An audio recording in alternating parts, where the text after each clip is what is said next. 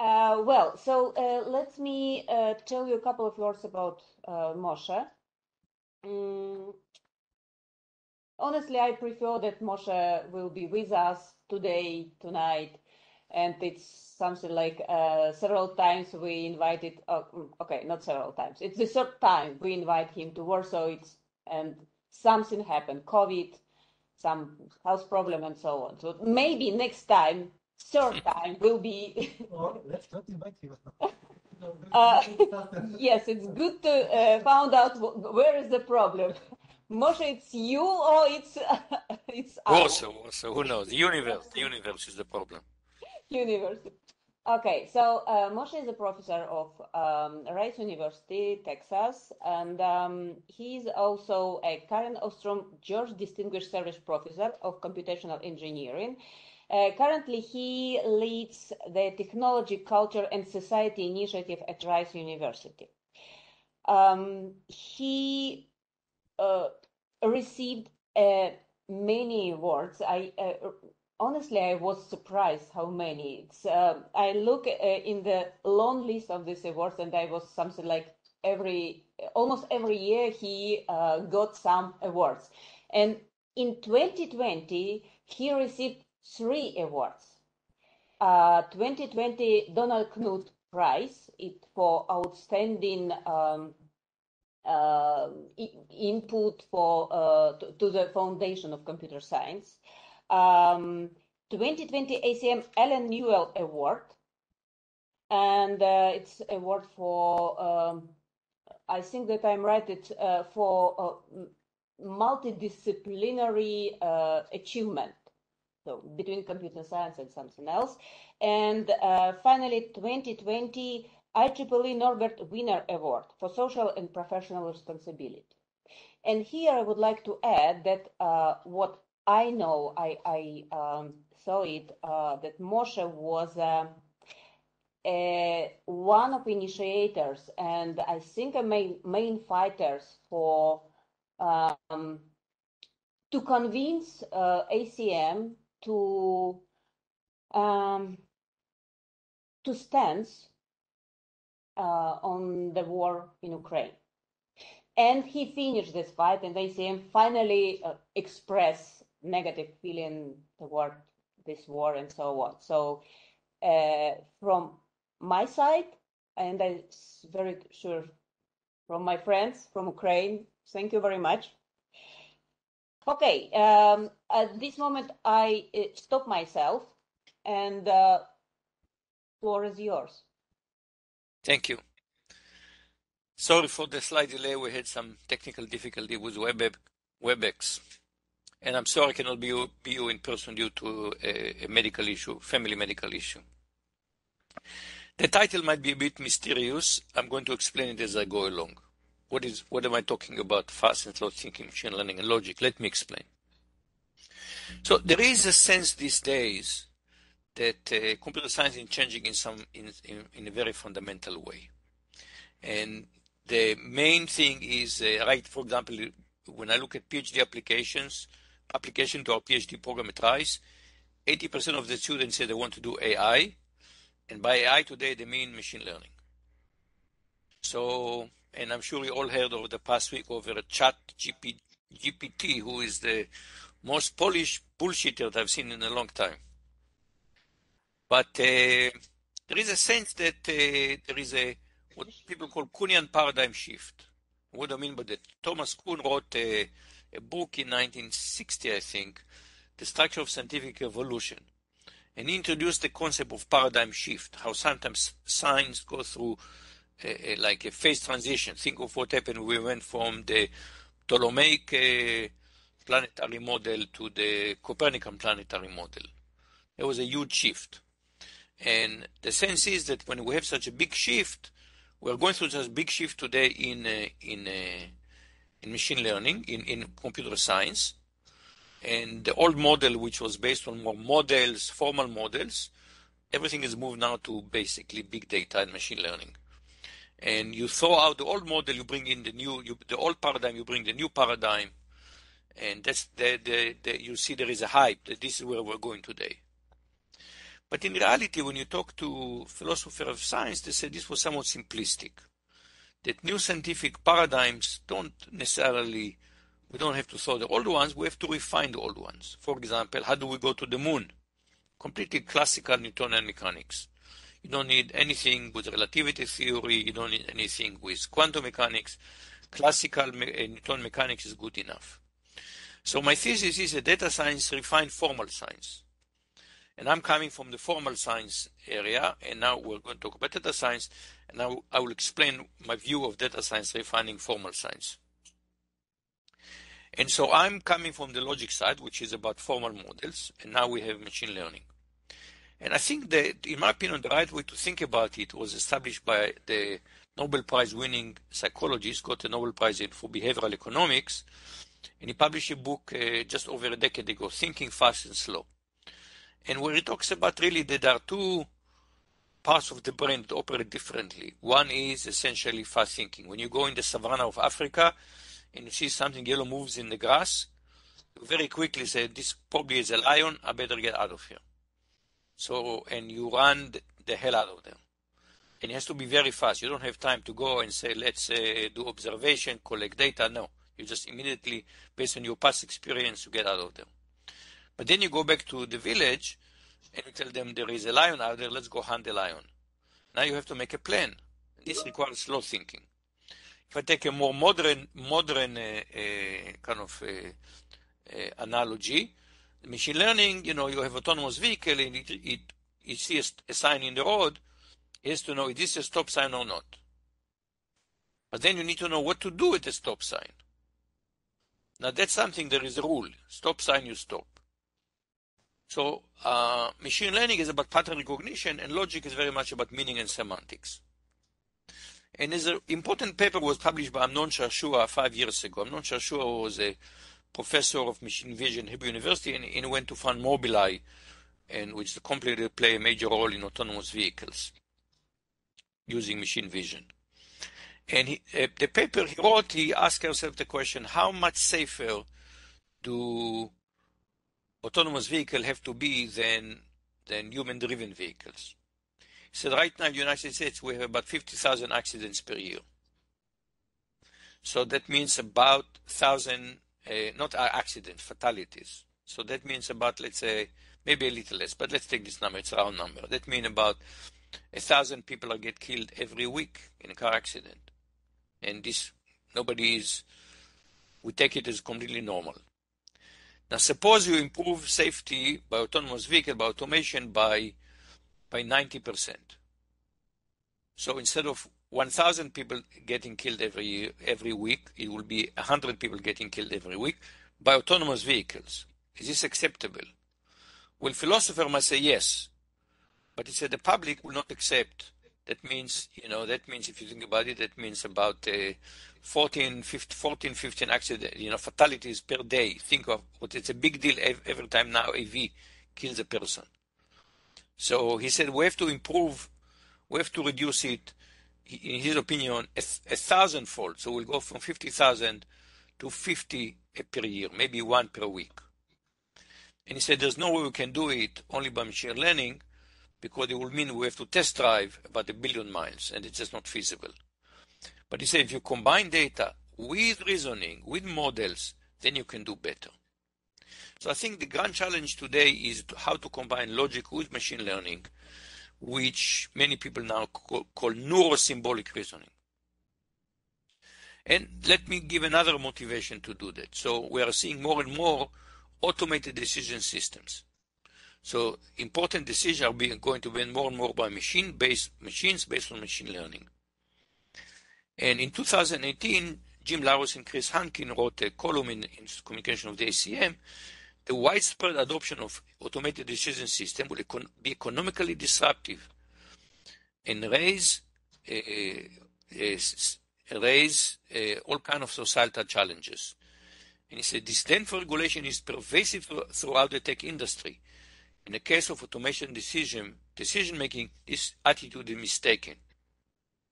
And so today, really, how do we regulate automation system? People talk about fairness, accountability, transparency, and I'll talk about explainability. So what is explainability? Explainability is that we have to explain the decision made by machine to a human in terminology of humans. That means you can say I'm saying yes because this neuron fires and this neuron fires and this neuron fires. That's not a satisfactory explanation. Logic does provide us, reasoning provides satisfactory human-centered explanation.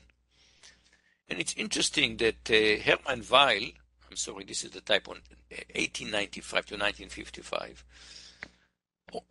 important mathematician, early part of the 20th century, wrote, "We cannot deny that there lives in us a need for theory that is absolutely inexplicable from a merely phenomenalist standpoint, just based on the data. That need has a drive to create direct to symbolic layout of the transcendent, which demands satisfaction." Nice language, but it basically says we need high-level explanations. So this is the grand challenge of today, and I'll spend the rest of my talk explaining what is my approach to this challenge, and my approach is to make logic quantitative, and that's what I will focus mostly today, how to make logical reasoning quantitative rather than qualitative. Classical logical reasoning is yes and no. I want to make it quantitative. So for this, I'm going back to the middle of the 19th century and talk about George Boole. So George Boole took a discipline, logic, symbolic logic, that until the middle of the 19th century is really part of philosophy. Going back to Aristotle in the 4th century BC, it was always part of philosophy. Had nothing to do with mathematics. And Boole really find a way to mathematicize logic. And because he realized that you can, when you have a proposition, you can think of it like proposition like as white. So well, it stands for the class of white things. So it's about classes of objects. So really it talks about sets, but this was before we had a later development of set theory. But his observation is you can take the logical operation and you can look at them algebraically. So his intuition was that conjunction is really multiplication. So here X stands for white thing and Y for sheep, and XY, the product XY, stands for white sheep. So conjunction is multiplication. And analogously, this logical disjunction is addition. So you have addition multiplication, and also you have negation, complementation. So that's what will give us ultimately Boolean logic. Now, already in the 19th century, people realized that now you can be very precise about logical reasoning. And they realized that they didn't have necessarily terminology how to describe this problem. Today we express it logical as Boolean satisfiability. But the problem already was raised by logicians in the 19th century. But in the modern terminology, we have a Boolean expression using and, or, and not. And we want to know every variable can be assigned 0 or 1. And we want to give it a satisfying assignment of zeros and 1 that make the whole expression to be true, 1. In this case, it's very easy to see. You take x1 and x2 to be 0 and x3 and x4 to be 1. The whole thing will evaluate to 1. But if you have 4 variables, you have only 16 possibilities, so you can do it by hand easily. What happens if you have 40 variables, 400 variables, maybe 4 million variables? What would you do then? How can we solve this problem? So this became known as a major open problem. As I said, all the 19th century people realized it.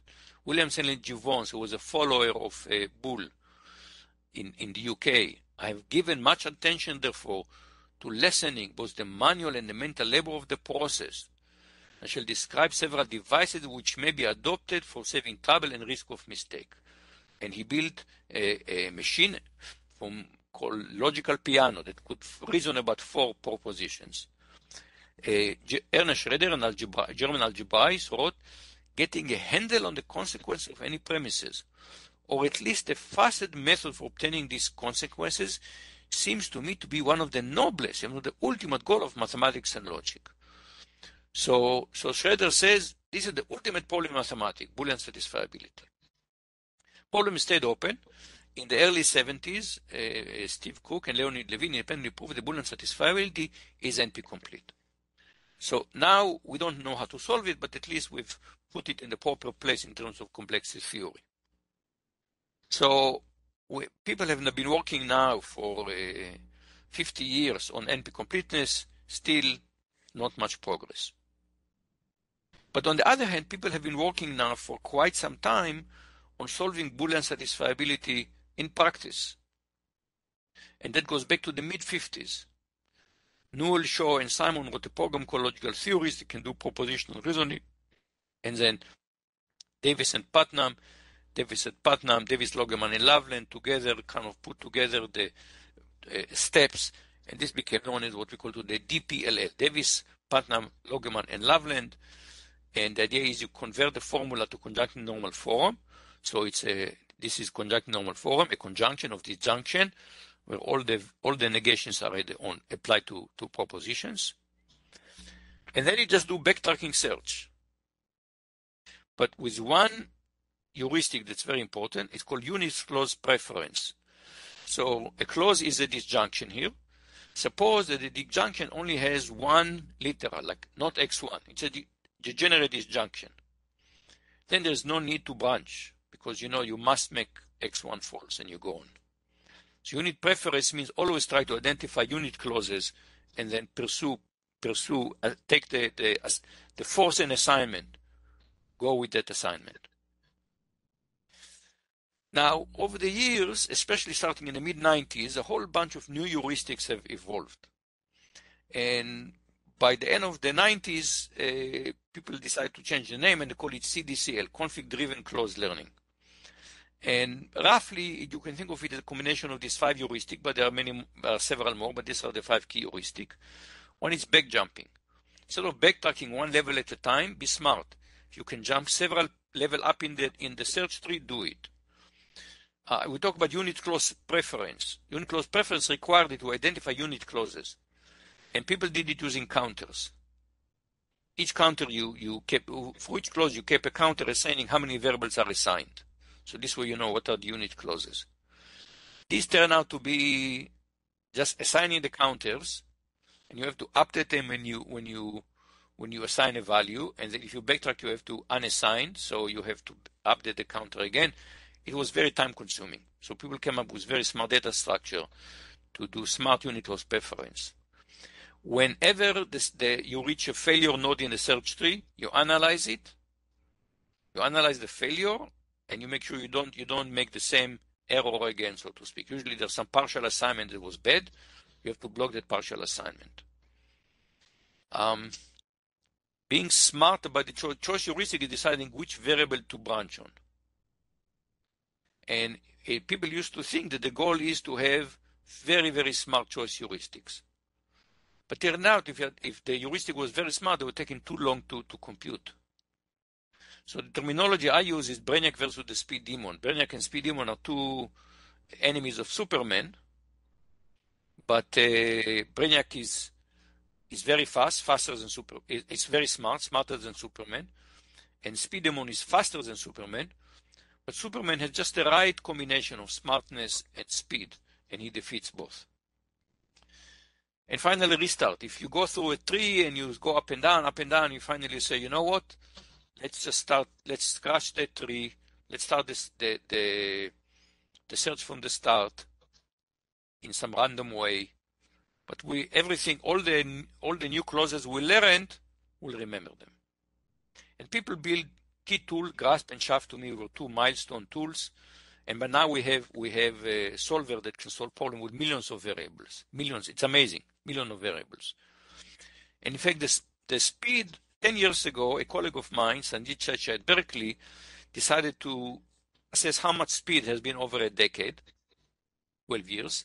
And he took 12 years of such solvers and ran them all on the same machine and the same benchmark problem.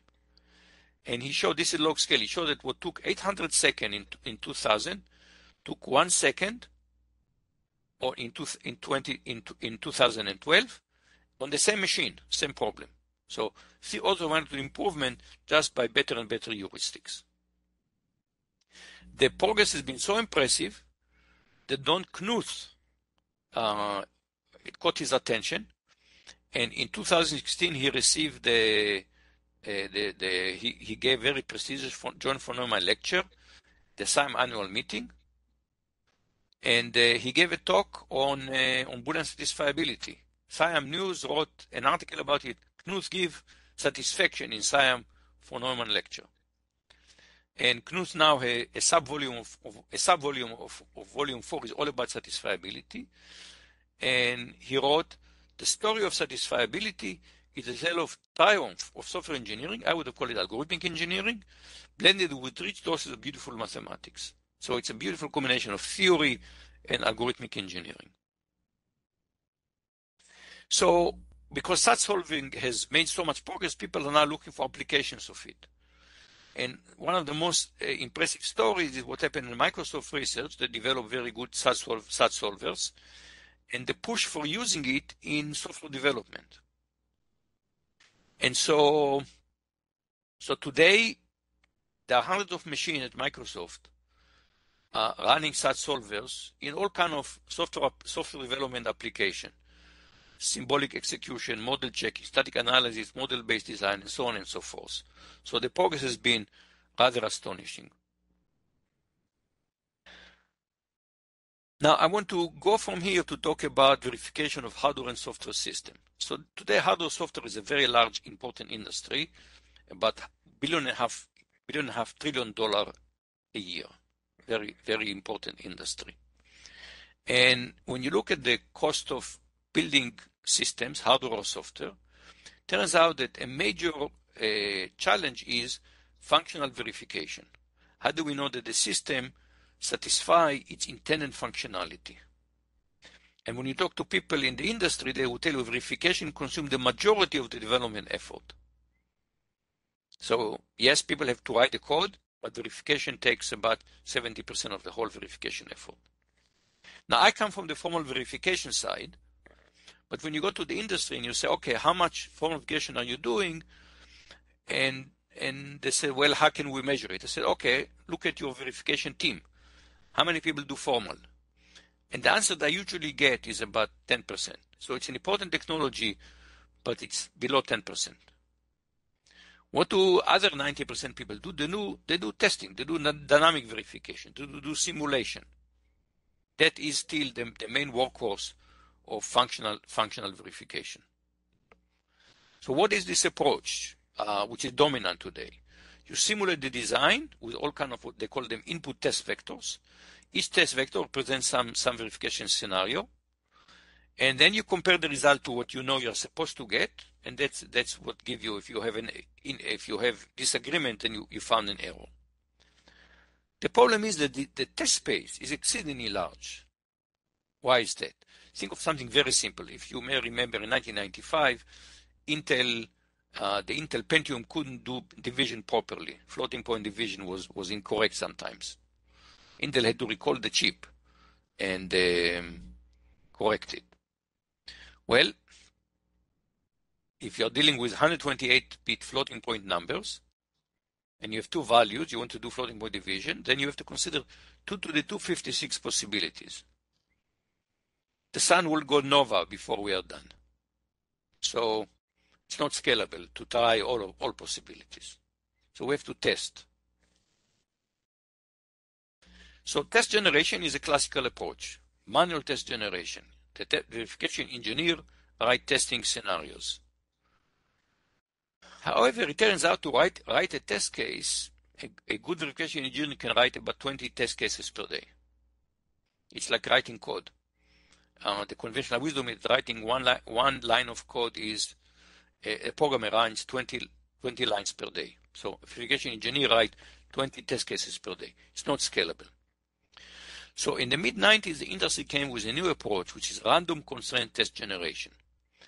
Now the verification engineer writes a constraint to describe the scenario.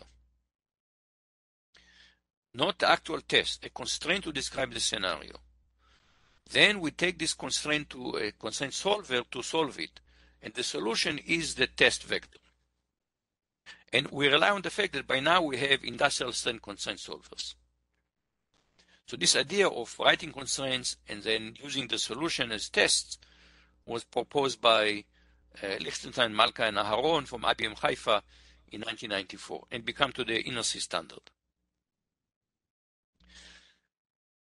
But it's not enough to have the solver generate solutions because we don't want the test to depend on internal of the solver.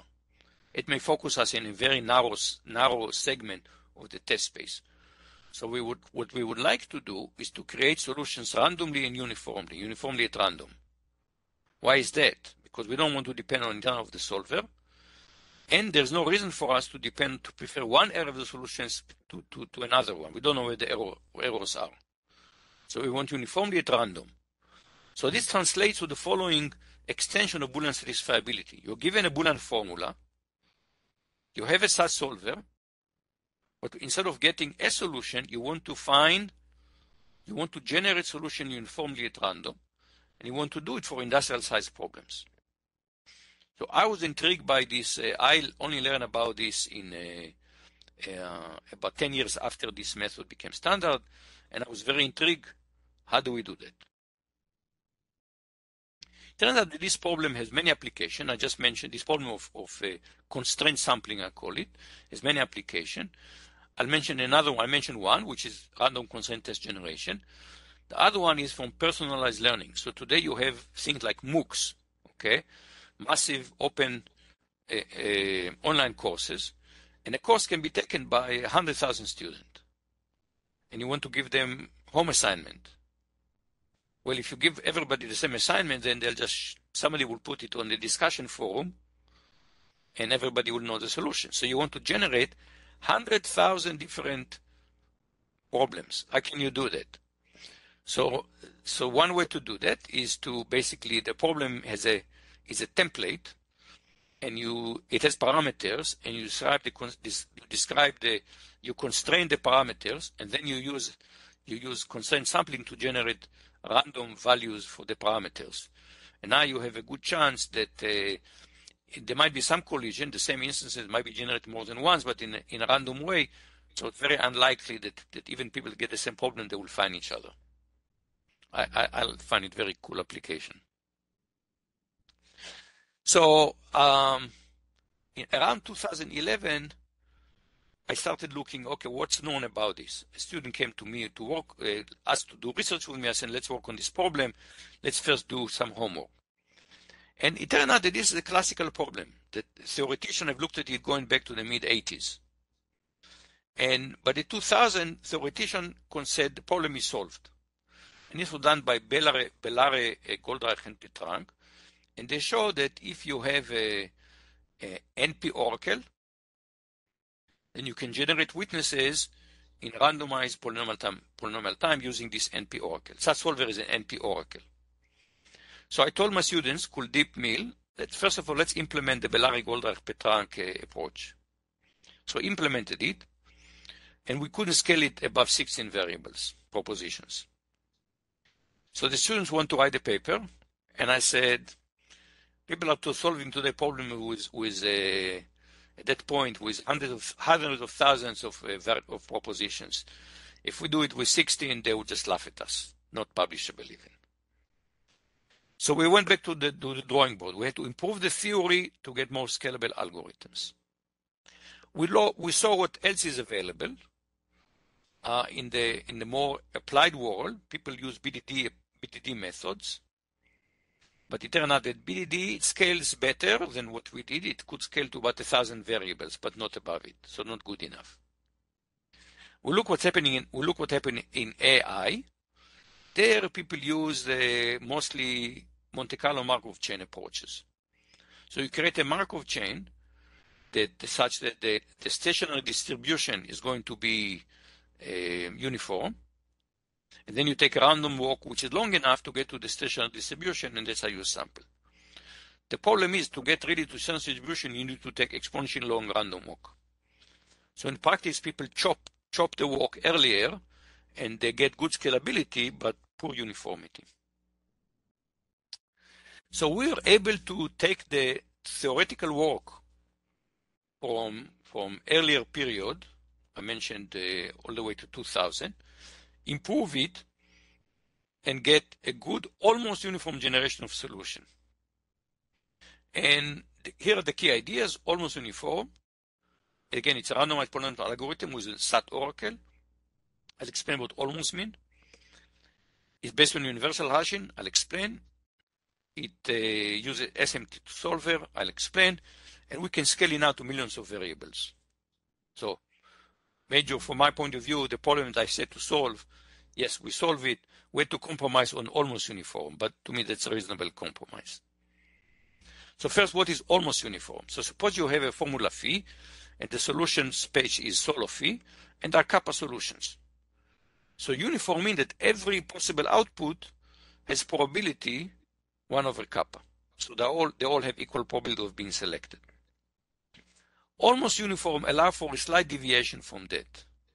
So you have an error tolerance epsilon, maybe 0.1, and every output has probability which is within almost 1 over kappa, but it is within 1 over kappa times 1 over 1 plus epsilon and 1 over kappa divided by 1 plus epsilon. So it's within 10% of the desired probability, or if you chose epsilon to be 0.1. So what is the basic idea? The basic idea is that we're going to take this solution space, of which we know very little. It's a complex solution space. We'll divide it into roughly equal small cell of appropriate size. What's the appropriate size? We want to be able to enumerate the solution in each cell explicitly. So maybe 100 solutions, 1,000 solutions, not much more than that. And then we will choose one of the cells at random. We'll enumerate the solution inside the cell and choose one at random. Now, because the cells are roughly equal, you will get a random solution almost uniformly. So this is the basic idea. Partition the space into roughly equal small cells, choose a cell, enumerate the solution, choose one at random, and you have chosen a random solution almost uniformly. The question is how we do this partitioning. How do we partition solo phi into roughly equal small cells? We know nothing about the distribution of solution. It's a crazy solution space. Here comes an idea from the early 80s, universal hashing by Carter and Wegman. In fact, going back even to 1979, Middle Ages practically. So what is universal hashing? So a hash function maps bit vector of length n to shorter bit vectors of length m.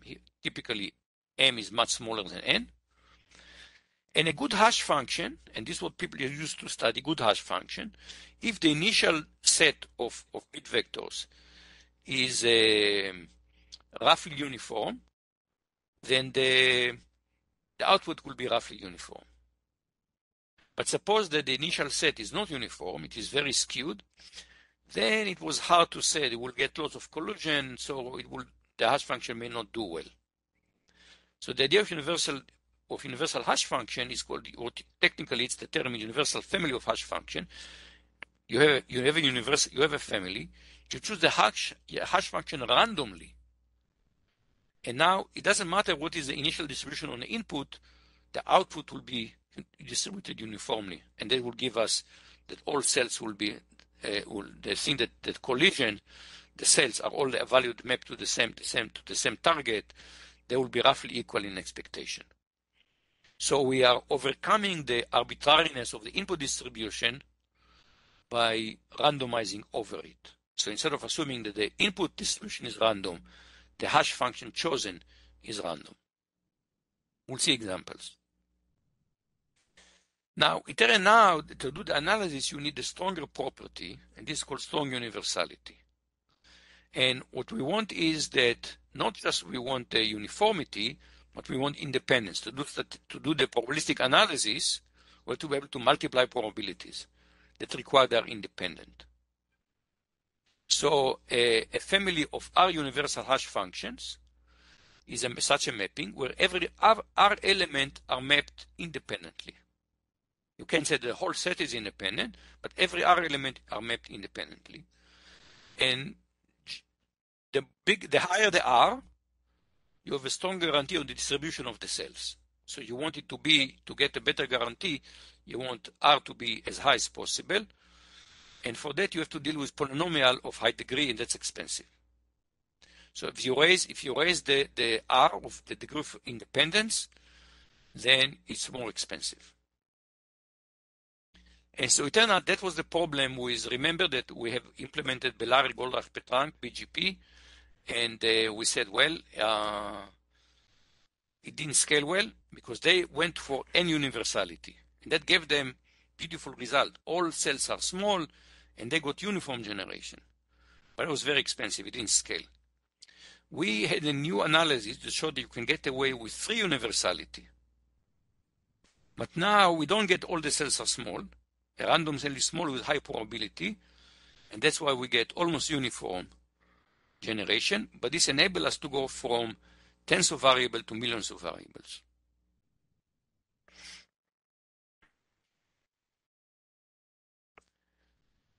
So how do we do this such a hashing? So remember, we're dealing here with Boolean variable, and assignment is a bit vector. If there are n variable, we are talking about n bit vectors.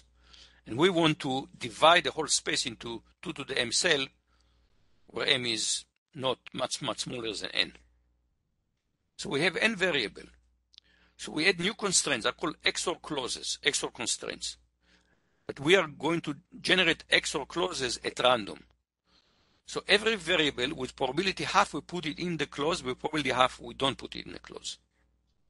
So we get some random clause, x1 plus x7 plus x1 at 17, and then the value would be randomly, which was 0 or 1. So such a bit vector splits the solution space in half. Now we choose another XOR clause. It's split it again in half. If you have m XOR clauses, you have 2 to the m cells. And so now we choose one cell at random, and we choose a solution at random, and we have a random solution, almost random solution. Now how do we solve a cell? A cell is going to be a conjunction of CNF and XOR clauses. We have solver that can solve CNF, but how do we combine CNF and XOR clauses?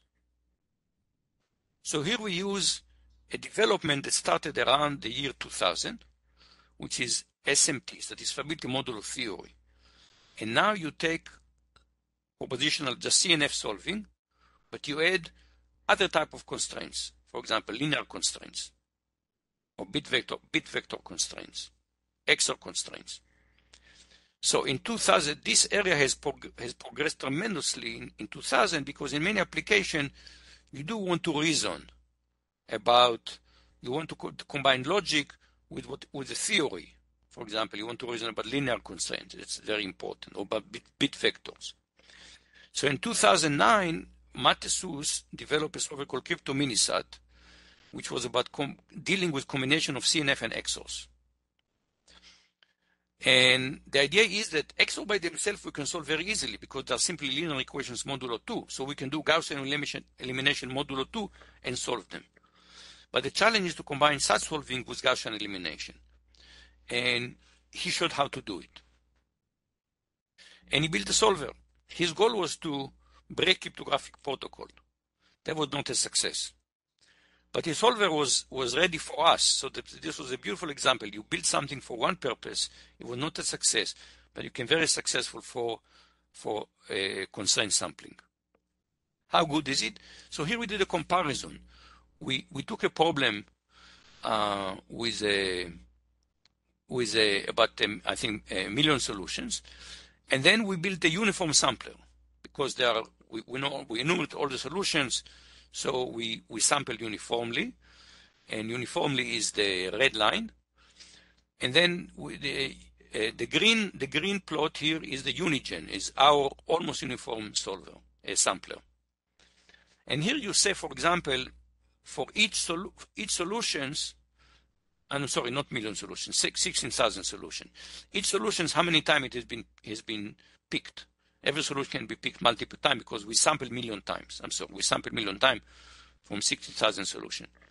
And you can see that statistically these are indistinguishable. So we got very, very good. The almost uniform sampler is indistinguishable in practice from a uniform sampler, and of course incredibly faster. In fact, how much faster? Well, we compare it at the time to a tool was called Exosample Prime, which was a tool that made no uniformity guarantee. It was best effort guarantee. You can see that we are able to both offer guaranteed, almost uniformity guaranteed on one hand, and still you see here a speed up of several orders of magnitude by using better solving technology. So this was so success that we decided if we can, even though the real motivation was testing, we say, can we use this technology to do other things? And we went to a problem called counting. And counting is, we have a solution, we have again a Boolean formula, now we want to know how many new solutions are there. So if you have a P or Q, you have 4 solutions, right? 0, 1, 1, 0, and 1, 1. So you want to count. Sharp-SAT is complete for Sharp-P. Sharp-P is the class of counting problem for the simple problem in NP introduced by Vardi in 1979, and Sharp-SAT is complete for Sharp-P. So again, this is a problem with many, many applications. Again, random constraint testing is one, because you want to know how many, you have to have an idea what is the size of the solution space, but many other applications in AI, in particular in AI as well.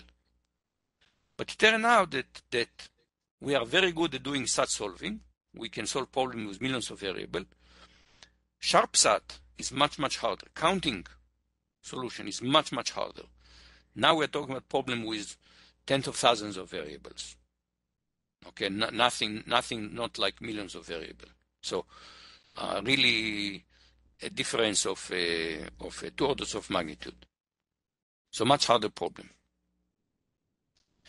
So again, instead of doing uniform count, exact counting, we're going to do approximate counting.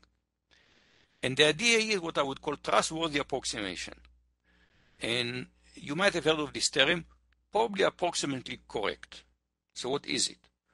So here you allow yourself, first of all, an error tolerance. You have a formula phi. Let's say it has kappa solutions. You allow yourself an error tolerance epsilon, but also a confidence requirement delta.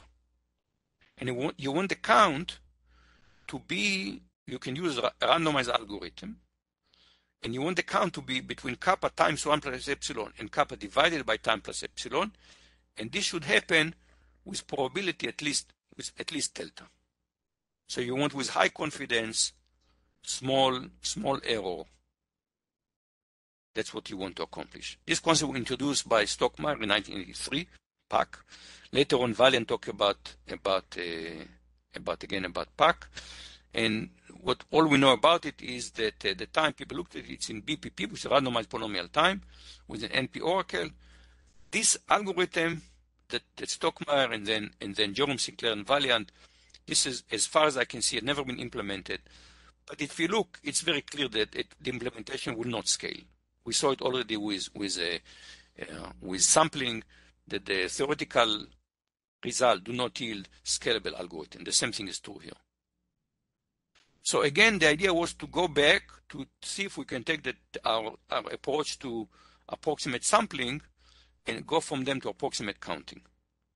So again, we will use these extra clauses to generate a small cell, but now instead of sampling from a cell, we will count the number of solutions in the cell, we'll multiply it by 2 to the m. Remember, with 2 to the m cell, we'll multiply by 2 to the m. We'll get an estimate of the count, and we'll do it many times. We'll get many estimates. We'll take the median, and then as you do it more time, it increases your confidence, and you can show that you can, by doing enough times, you can get to the right level of confidence. And the algorithm is polynomial in phi, in the size of phi, in 1 over epsilon, in 1 over log of 1 minus delta.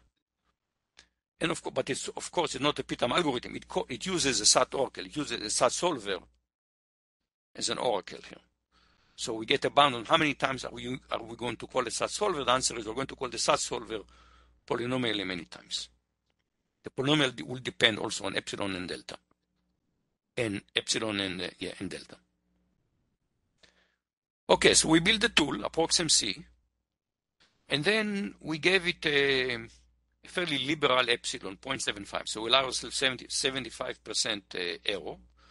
And we compare it to a exact counter. Cache is an exact counter. And we found out, to our big surprise, that it was within 5% of the correct answer.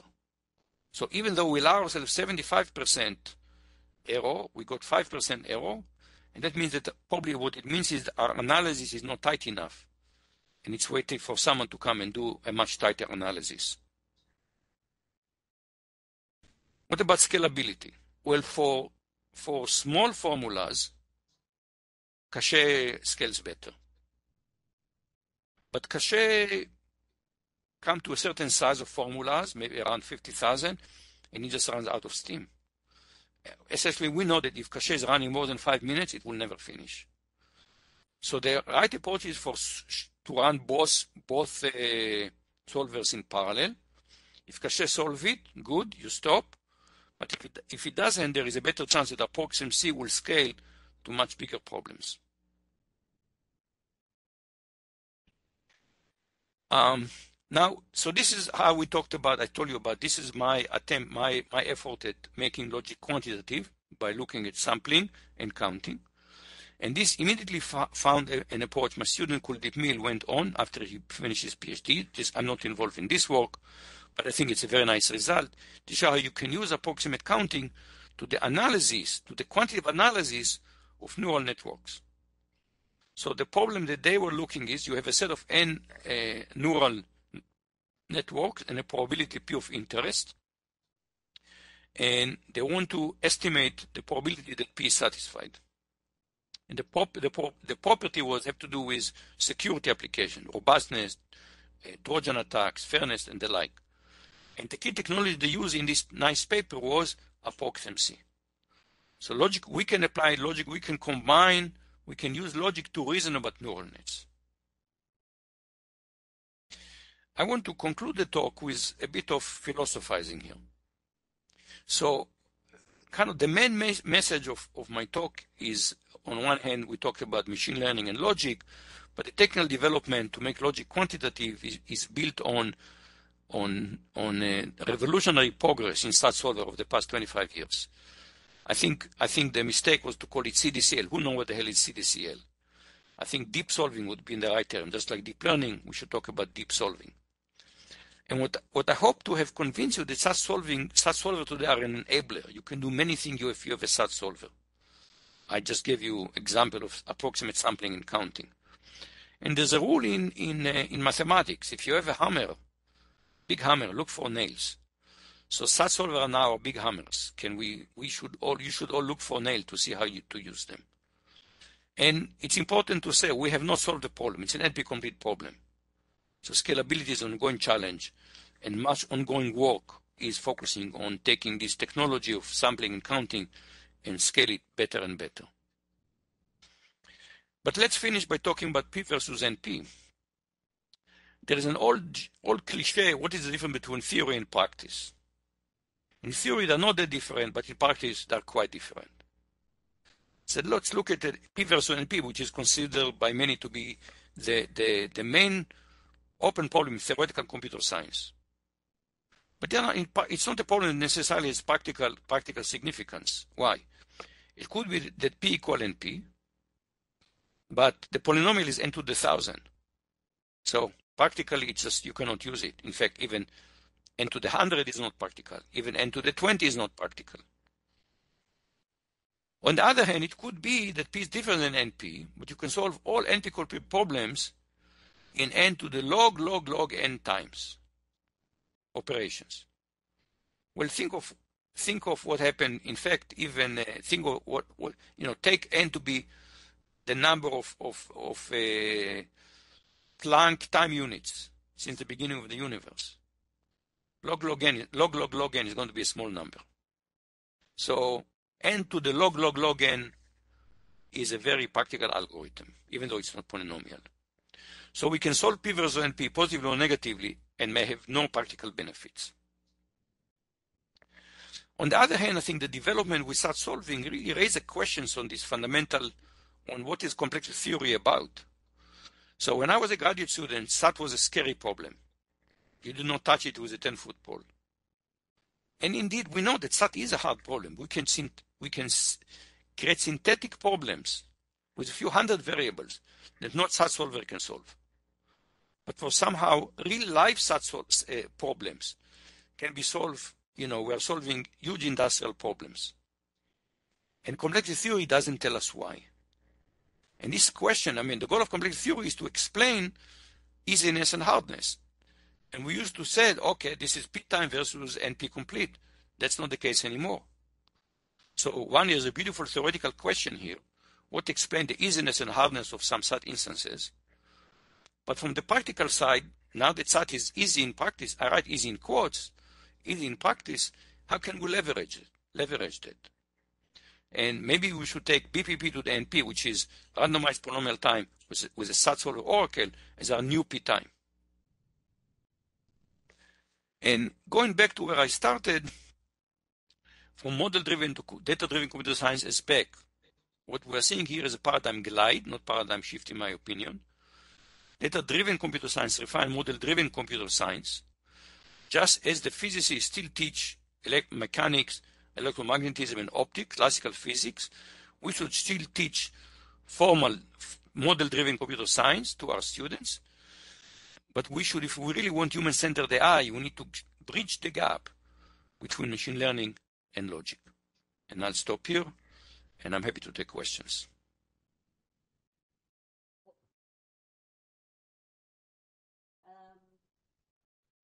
Moshe, can you hear me from right now? Let me figure out to stop sharing. Okay, stop sharing. Okay, here it is. Can you hear me? Right yes, now? I can hear you. I can hear you. Okay. For those of listeners who are listening through the WebEx, you can raise your hand and me or Przemku, czy ty możesz dawać uprawnienia do mówienia? We will let you ask the question.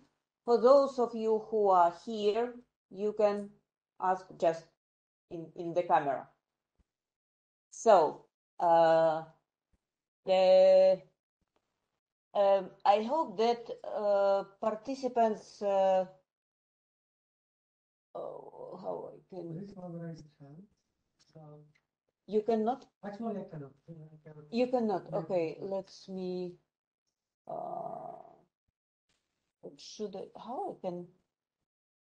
There is layout. The layout will be full screen. So, full screen. Okay. And right now I can see there is a.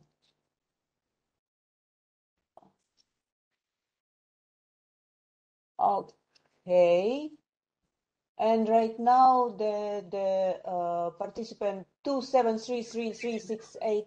You can turn on your mic. Oh yes. Say something. Hello. I'm sorry. Yes. I'm sorry. Is it me to say something? Yes. Is it you? Yes. You? Okay. Thank you. So my name is Jacek Koronacki.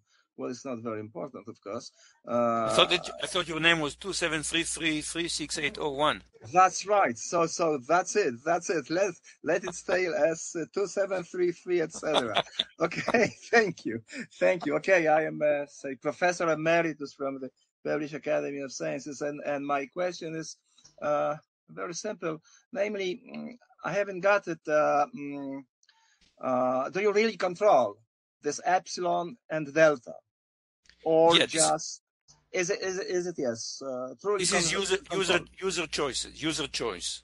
This I understand, but user choice and not approximately, not so to say asymptotically, but truly controlled. I'm not sure I understand what you mean by truly controlled. Let's suppose I run it and I said, okay, I want accuracy of 5%. That's right, and I get it. I choose epsilon. I really get it. I really get it without yeah. any, so to say, additional approximation for what I have is an asymptotic theorem, so to say. Okay, no. There's no asymptotics here. Yeah. Thank you. Just great. Yeah. Thanks a lot. Yeah. Thank you. Okay, thank you. One more question. Thomas, you can speak now. Just turn on mic. You hear me? Yes. I am Thomas from AGH in Krakow. Thank you for a very inspiring presentation. However, my question is, what about model checking?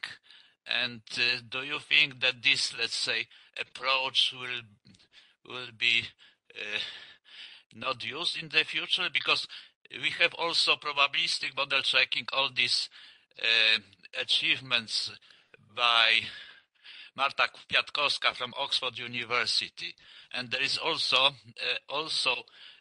approach which is promising according to, let's say, formal verification of software, etc. So what Marta has done a great work. She's really a world leader in probabilistic model checking in the following sense: you are given a probabilistic system.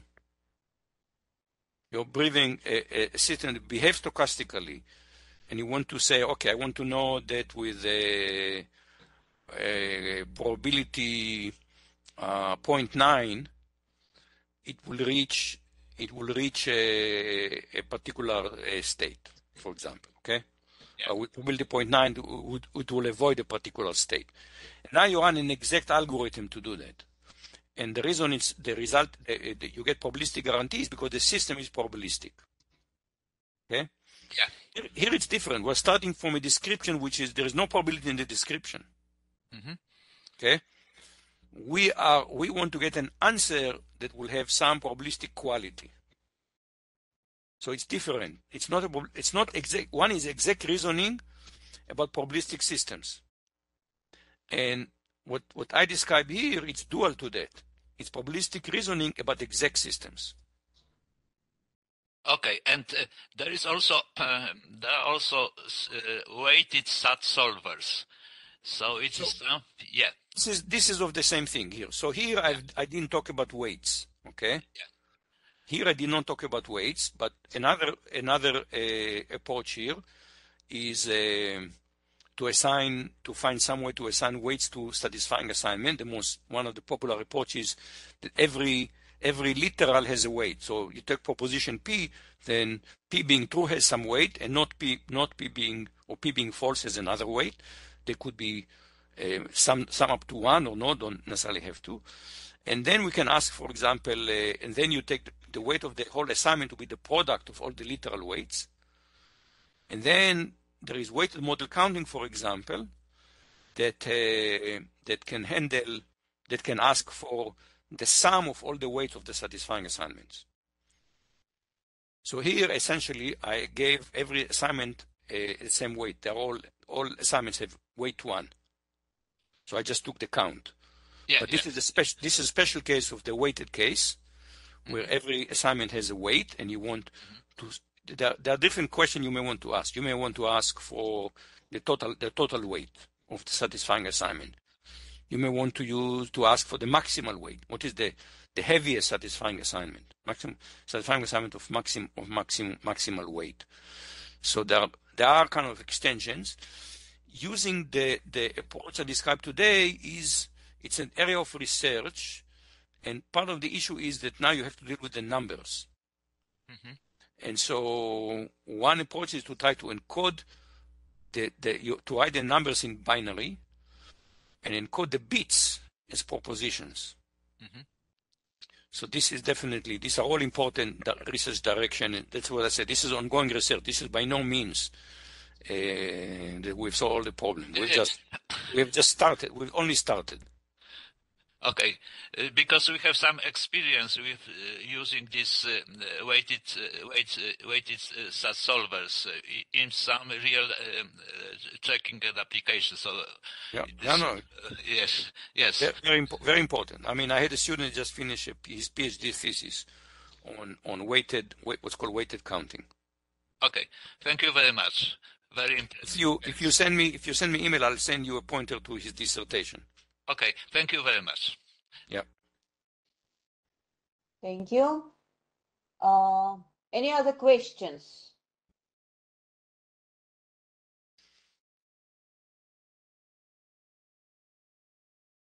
You? No?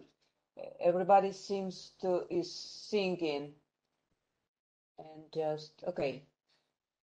So, Moshe, one small question, but it's rather organization question. Is it possible that you share with us the presentation? Absolutely. And Yeah, you allow us to make this recording of your lecture public. It is okay, yes? Yeah. Okay, thank you. Because I received several requests to have this recorded like to later because people cannot participate but would like to participate. So, no more questions? I have a question. I can imagine that machine learning is used to solve problems in logic. I can imagine that logic is used to solve problems in machine learning, but I imagine that you are talking about something in between, blended between these two disciplines. So my question actually is where it is being developed, what community, which university is working on this? So I think if you look at the approach in general, again, it's a very broad approach and people mean different things by it, okay, is neurosymbolic reasoning. And to say basically we have two modes of reasoning. One is symbolic and one is neural, based on neural nets. And how do we combine them? So again, there are even people who propose, for example, graph neural nets to solve problem in logic. So people propose graph neural net to solve satisfiability problem. I'm not an expert, but again, I'm happy to send you some. There are some survey that I wrote with some people, and if you send me email later, I'll happy to send you a survey to neurosymbolic reasoning.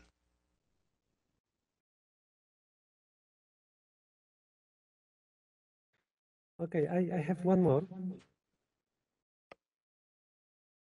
This is kind of, maybe basic, maybe not. Let's see. You started this talk by saying that you are not a fan of all this hype related to GPT-3. Could you share with us some of these, let's say, feelings? Okay. So what people say is that there's a lot of noise now about GPTs, but the most recent one, ChatGPT in particular. So the description is that ChatGPT is a very polished bullshitter. So somebody asked it to generate mission statement for university. And it's beautiful. It's complete bullshit, but it's beautiful bullshit. I have to say, it's a very impressive. It says there's nothing original. You can go and you look at if I gave it to a freshman student, I say, okay, write a mission statement of university. What are they going to do?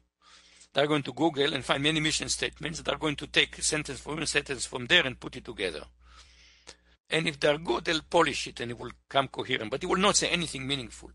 So I write a bi-monthly column for CACM. And I saw some people says, wow, people said now, I don't need to write papers anymore. ChatGPT will write papers.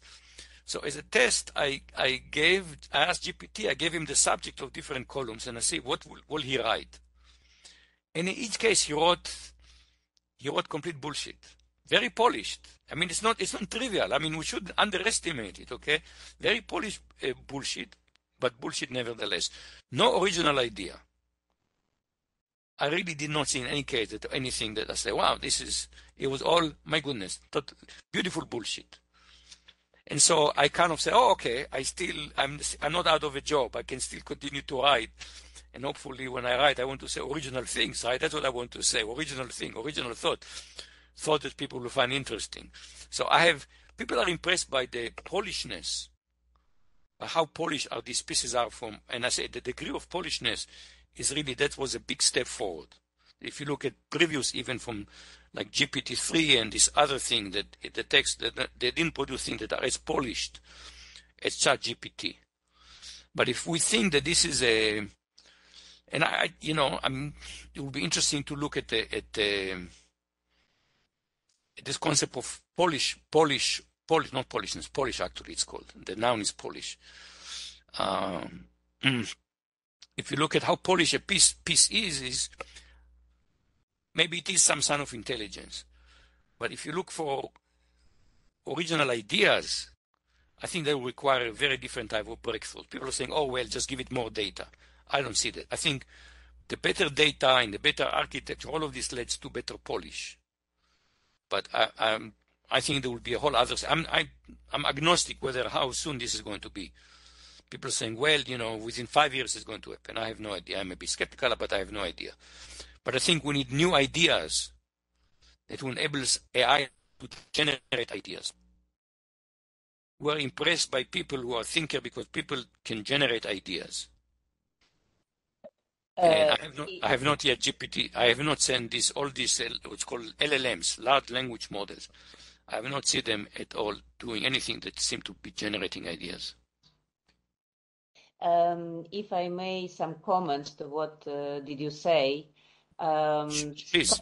A couple of days ago, I participated in the conference where you was a keynote speaker, and next day it was Yo-Yo Wu from University of London College or something like this, who presented that GPT-3 can discover, based on a language model, the psychological silhouette or profile of people, and suggest a different description of this profile the people. So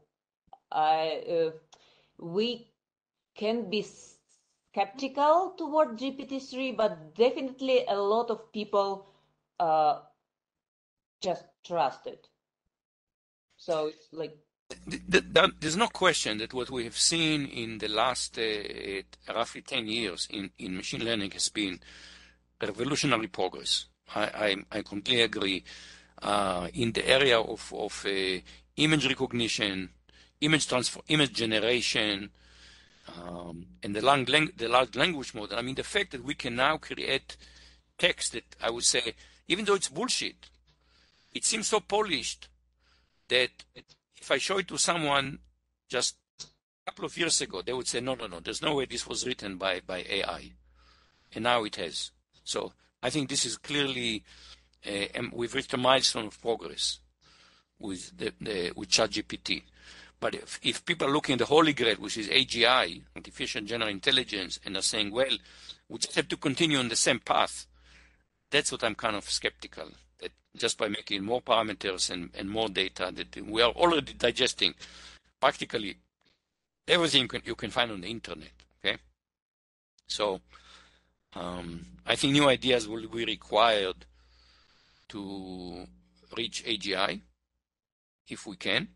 And I think that again, the human brain combines neural reasoning with logical reasoning. This is the fast and slow thinking. Of course, everything is based on neural. Okay, but the fact that I can generate new ideas and they are new to me, right? I can think of something. Oh my goodness, I've thought of something new to me. I surprise myself sometimes because I think of something new, a new idea, and the new idea could be even when you solve a problem and you are working it hard and suddenly you have a new idea how to solve the problem. So that we don't really still understand. And so I think that it's a very exciting area of research. But I just don't like the religious approaches that say, oh, we have this technology, deep learning, so that's going to do everything. I'm just a bit more pragmatic. We should take everything we have in our arsenal and use it to make progress.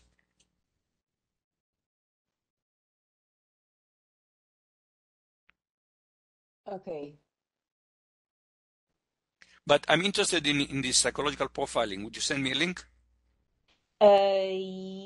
Yes, I will try. It's I will try as much as I can, because it's the recording probably will be possible, will be available like open access. I will find out and will send you. Okay. And you also can send me this article, what you promised, Przemek, about neurosymbolic. Yes, I will send you the survey. Yeah. Yes, so I will share with him, and I will share with my PhD student who is like he likes it. He's very interested in it. Okay. Very good. One more question from I think that is Professor.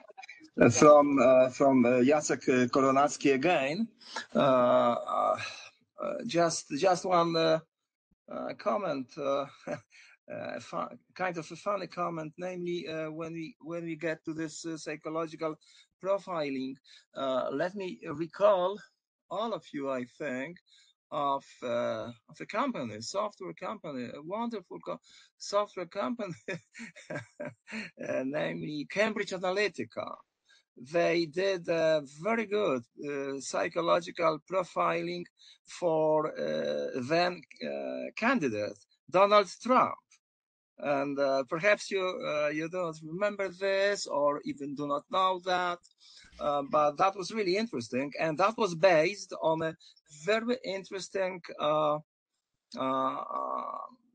test by a psychologist and from Oxbridge. I do not remember neither. I remember neither his name nor whether it is Cambridge or Oxford. Anyway, with this silly AI, we can do a lot of things. But this is still this silly AI, which is based on data, on manipulating with them wisely, of course. But of course, no new ideas, just data and good analysis of those. And that's it. And that's that company, Cambridge Analytica, by the way, nobody of them was imprisoned, but they had to close the company for they used somewhat illegally, say, data from Facebook or whatever. That was an interesting story, by the way. Okay, thank you. I'm sorry. Yeah, you don't have to go. You don't have to go to the illegal use. What do you think Facebook is doing? But they did. I know. Help. Yeah, that's why. Of course, you do not have to. Of course, but the point is, what does Facebook do? This is exactly what Facebook does. The goal of Facebook is to show you advertisements. Of course, and they match the advertisements to you personally by creating a psychological profile. This is all the same thing. Yes. Google does the same thing. This is not. There's nothing revolutionary here. Nothing. Google does exactly the same thing. Google and Facebook. And they know everything in a sense about us. Everything in a sense, of course. But yeah, we agree totally. Of course, yes. Yeah. Mm-hmm. Thank you. Comments? Questions? Sorry? The question from you can ask Moshe what he is doing on Facebook all the time. Yeah, exactly, Moshe. What is your relation with Facebook? Because I think that you are quite often on Facebook, and I think he's there all the time. I mean, it's like almost no day without Moshe on Facebook. I have a love-hate relationship with Facebook. You ask about my relationship, I tell you my relationship with Facebook. Okay. I like connecting with people. I like it very much. I like sharing with people very much. I hate the business model. And I hate being manipulated. And the worry is, people talk a lot about the privacy issue, which is how they gather all this information about us. I worry more about the influencing aspect, okay? They determine what we see, and how much are we influenced by them? And that's very, it's very hard to estimate because it is it's one thing at a time. So you don't know what is the collective impact of how you're being influenced. Cambridge, one of the big things about the Cambridge Analytica is they use this prop. They were able to use this, the collected data not only on people, but on the friends, and then they were able to show them kind of the advertisements and content. And there is a big, if you look at the end at the 2016 election, it was determined at the end by something like 70,000 votes in 3 states. Because it goes by, the American system is you go by electors, so it's important to win a state, you get the electors. In 3 states, 70,000 people voting more for Trump than for Clinton, that were enough to sway the election. And the big we never know, but how much Cambridge Analytica was successful in influencing the vote of 70,000 people. So I'm worried about the influence that these companies have on us. Okay, thank you very much. Again, it was wonderful, and pity that you are not here. But honestly, I'm a little bit jealous because I see the sun in your place. In our place is snow and very grayish weather. So I don't know, maybe I prefer to be there than you here. Oh, let me tell you what the temperature here is about. Don't tell me, please don't tell me. I will be I will cry. Because, okay. Let's put it this way. I'm wearing, you don't see that, but I'm wearing shorts. Okay. Okay, thank you. And I will share this recording and your presentation. Just send me. And I will send you the presentation and the pointer to the paper. Yep. Okay, great. Again, thank you for hosting me. And next time in Warsaw. In Warsaw. Yeah. Okay. Bye-bye and have a good day. Bye-bye.